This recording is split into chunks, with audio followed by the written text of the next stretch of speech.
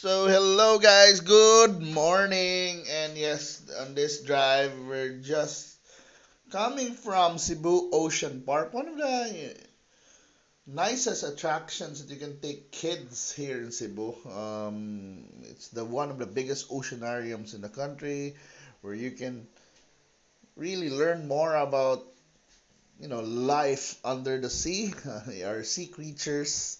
So nasally daghan diha na sea creatures, fishes, and even you can even have interactions with with mga animals there, like the rays. You can swim with the rays. You can even have kanang mga kanang mga buaya. You can you can swim with with those animals, mga feeding. And also, yes, daghan sa nila mga stuffed toys. It's a really good place to go. But this time, I'm gonna show you now. For example, taga Cordova ka, you can now easily go to Ocean Park via the CCLEX. So this time, on this drive, we're just gonna show you, our drive from the Cebu Ocean Park until the on-ramp mo. So, importante na you have to know asa ang on-ramp. Kani at this time, kuan pa ni, close pa ang on-ramp aning panahon na, but now it's open, but you can get the idea na how close it is na lang.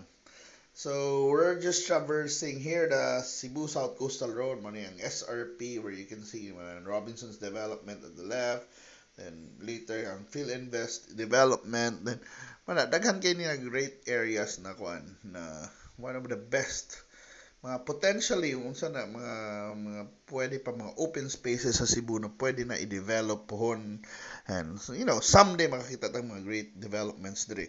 Pero sige, let's just enjoy some chill music, guys, and wala. This is one of the most beautiful parts of Cebu City. So, yan, accessible na siya sa mga taga Cordova via the Cebu Cordova Link Expressway. So, music, guys!